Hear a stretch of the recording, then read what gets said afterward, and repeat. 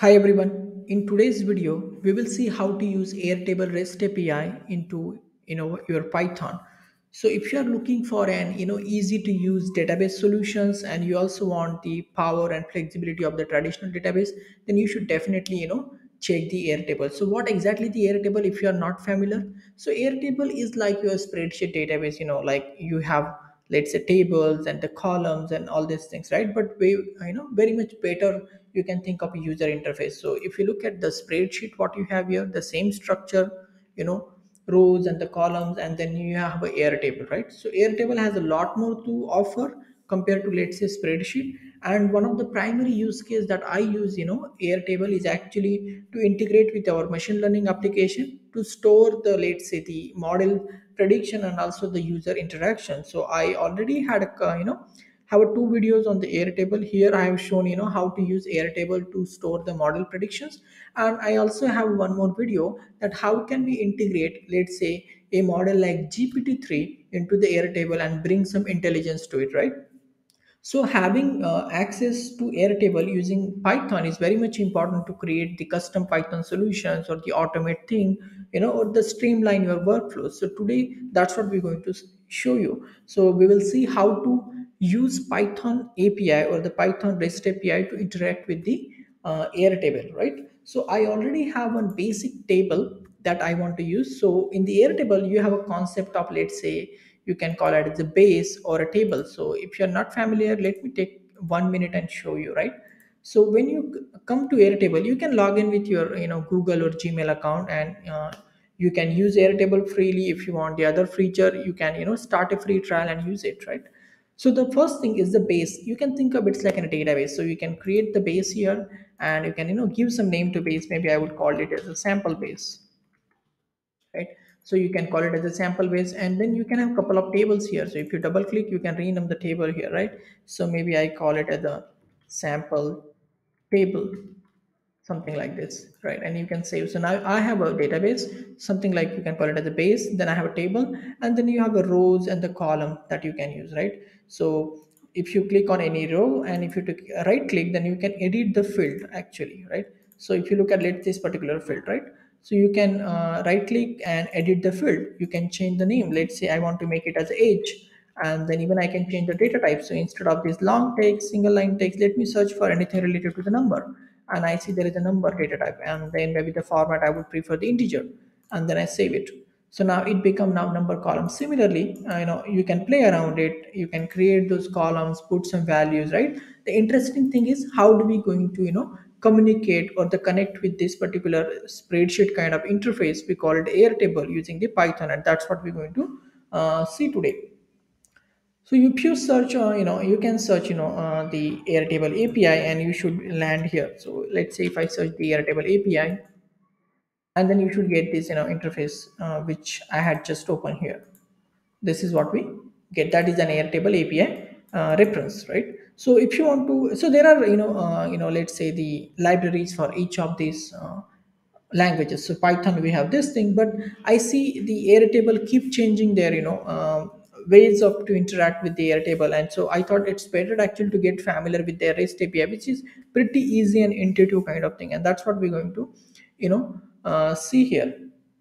So let's do one thing, right? So how do we authenticate first of all with the Airtable, because you're going to need some key or API, right? So it uses the the access token kind of thing. So we can create the personal access token. If we don't have the we can always click on, let's say, create access token. So that will ask you to create some token that you can send during the, let's say, request. So let's create some token. Maybe I can give it to, let's say, YouTube demo or something. Yeah, YT demo. And then what this token can do, so you can decide the scope that it can do. So the first scope is see the data in records. So okay, we are okay, we want to see or list the records. The other scope we can add, even, let's say, create, edit and delete those records. So now we can also list the records, and we can also modify them kind of a thing. And then this token, do you want to applicable to all these things? So maybe let's select particular base that we want to apply. So what is our base name? I think our base name is this YT tutorial. I might have a duplicate basis here. Let me, go and, let's delete this one. We are not using that one. Let's go again here and search the base that we just created. maybe this one, I guess YT tutorial is what we just created. So let's select this particular base, and we want to create now token for this particular base. So that let's copy it and done, and let's take that token to our, maybe let's say here, and let me paste here so that we can use that token. So we got the token using which we can programmatically connect to the Airtable, right? So again, we will start with the first thing. How do we list records from the Airtable? So if you go back to Airtable API, developer interface or the API, right? Maybe let's better I search Airtable API, and go to that interface, take it here, get the read of this one, and let's see how do we authenticate, right? So we can pass, so there is a call request you can see, and we can pass as a authorization bearer token, your bearer token, I guess, the whatever the token we just created. But I'm going to show you how to do this thing in a Python. So let's focus on the first example, like how do we list the records. So let's say to listing the record, we have to pass the base ID, right, and the table from which we want to list the record, and definitely the authorization token that we need to send. So let's look at our first request, right? So the first request, we require a base ID and the table name. So let's grab the base ID. We require the base ID. Okay, so let's look at the list record thing, and then we can go through, because we want actually the base ID here. So how are we going to get the base ID here? So let me see whether is there any. I think we should have some link here to to get the base ID here or something. If not, let me see whether we have anything here. So this is the scope, this is the introduction. Yeah, here we have all our workspaces, right? So maybe the one we created, I think it must be in this particular workspace. So let me go back and let's go back to the interface and see where it is. Okay, the workspace itself is called YT tutorial. This is our workspace. If you go inside this workspace, then we give our name to our, let's say, that is also similar YT tutorial. So let's go back to the interface where we can select. So this is the workspace we care about, right? So we are in the introduction tab only, right? And then we should see all our base somewhere here. So now in this particular, we got the ID of our base. So this is our base ID called YT tutorial. So those, and you can also see the what kind of table we have. So we have customer table, we have name. So all this information is here that we can use. So let's use the base ID first. Again, I'm not sure whether you remember. So let me go back and show you where did we click. So we clicked simply on introduction.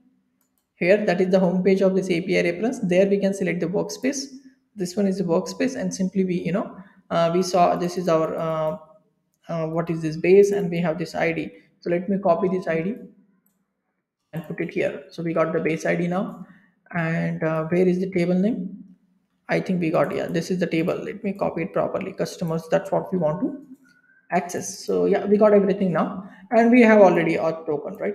So this is how we use the request library, right? So we imported the request library, right? We have, let's this two variables, which is URL and auth token, and then in the headers we just want to pass our authorization token. So we are passing this bearer token, and this is where I'm putting this value, and eventually request.get, because it's a get request, the URL and the headers that we want to pass. So let's see what we get. Let's run this particular thing, and I think we got something. So let's look at, so I know that if you print this data thing, right, what we have, if you look, the data thing is like a Python dictionary, and we can see, you can see what keys does this data has. So if you look at, and you see it has only one key record. So let's see what's inside this records, and the record seems to be a list, because we have a list of records, right? So let's look at what is, how does one record look like. So one record, you can see it has some ID, when it got created, and the fields associated with it, right? And that seems to be an empty record. Why we got one empty record? Maybe, yeah, this one. This could be because uh, is it because this? Let's delete this thing and we'll see. Okay. And what if we again run that same request, and do we get that empty record? Let's run the request, data records, and look at the, yeah, now we get only those two records what we have data, because that empty records was there, right? So anyway, so let's look at our first record we saw, and this is related to the, let's say, Raj, that record we have. And you see each record is again a dictionary. It has its id when it got created and the list of fields it has, right? So if you want to access the fields, you can access it. So this is how you can get, let's say, all the records what we have, right? Now then, how do we get a particular record that we are interested? Let's say, to get the particular record, again the same url that what we use for getting all the records, but now we can pass the specific, let's say, id of the record that we are interested. So let's take this id, which is related to, I think, Raj. Let's copy paste this ID here. And again, we're going to make a request. Again, get request with some modified URL, right? So let's see what we get once we want to get this particular thing. We got some error. Invalid permissions to the model. Yes, because we didn't change the base ID. Our base is different, right? Our base is different, so I should have make it variable. Okay, so when you guys work, make sure it is variable, the base id. Maybe I have to change it all the bases now, because I have tried this thing, right? So let me quickly paste it everywhere, but in your case, make sure you make it as variable. Okay, so I pasted this particular thing. Now let's see. Yes, we got that record, right? So this is way you can even access the single record. So what next? Next, we can try, how do we update the record? Let's say there is already one record, we have it, right? How do we update that particular record? Again, the URL should remain the same, right? It is going to remain the same. Let's update the same record, the Raj record, what we have, right? And let's update this record. Since when we are updating record now means we're going to send some data. So let's make it like, maybe we miss comma here, I guess. Yeah, so application type is JSON. Again, we have our authorization token, but the request will be now patch and not the get request. So we are updating something. So patch request, this is the URL, this is the headers, same thing.